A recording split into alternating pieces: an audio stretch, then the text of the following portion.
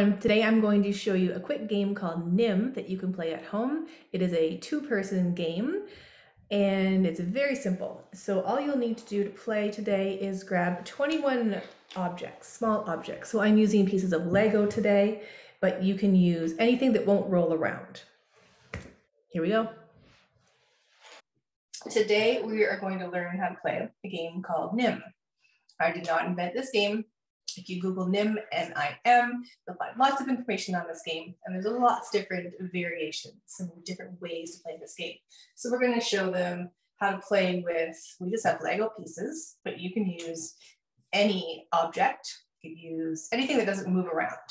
So we chose Lego because we have a lot of Lego here. And we are using 21 pieces of Lego.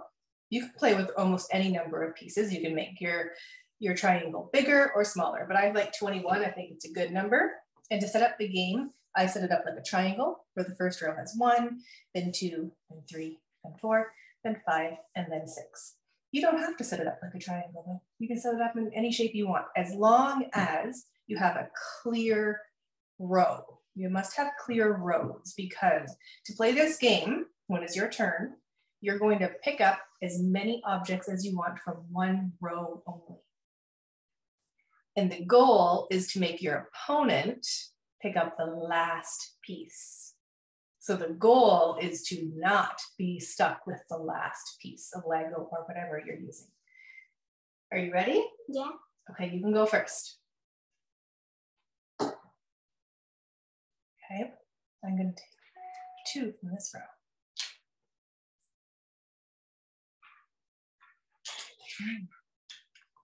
I'm going to take all of this row.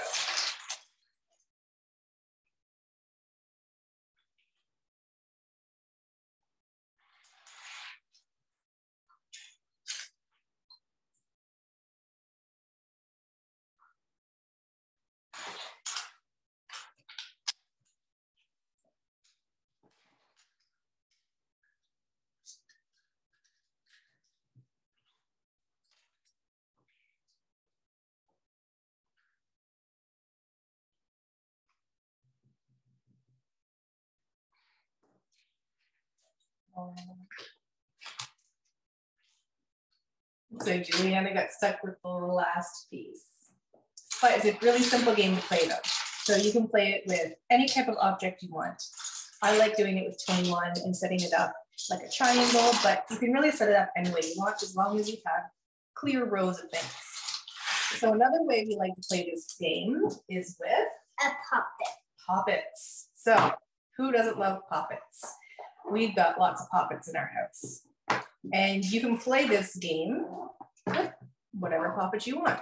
So most poppets, or all of our poppets, are divided into rows. So that makes it perfect for this game. So which one do you want to play with? My favorite ice cream. Okay, so make sure they're all unpopped. So make sure they're all facing up. And it's the same thing. You can pop as many poppets as you want in one row, and you don't want to be stuck with the last, what do you call it, bubble? You don't want to be stuck with the last one pop. Do you want to go first? Okay. Oh no, there's just one in there. There's no room for a bubble there.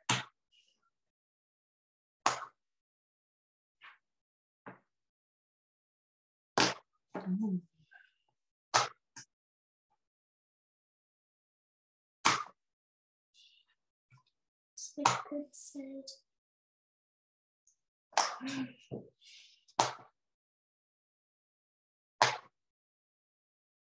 Do you have a strategy when you play, or you just? No, because I have no idea where you're gonna do yours, so I have no idea. The more you play this, the more you'll get down to a strategy, especially when there's only a few bubbles or a few rows left.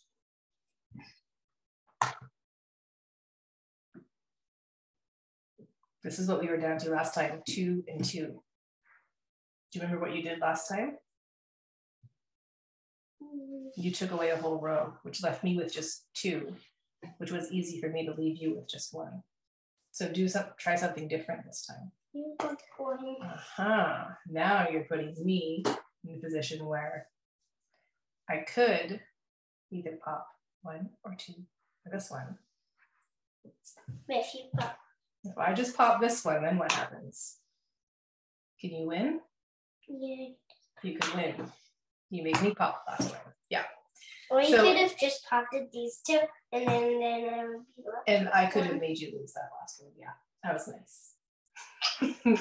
So there's a quick and easy game of logic that is great as a math format that you can play. Fun? Give it a try.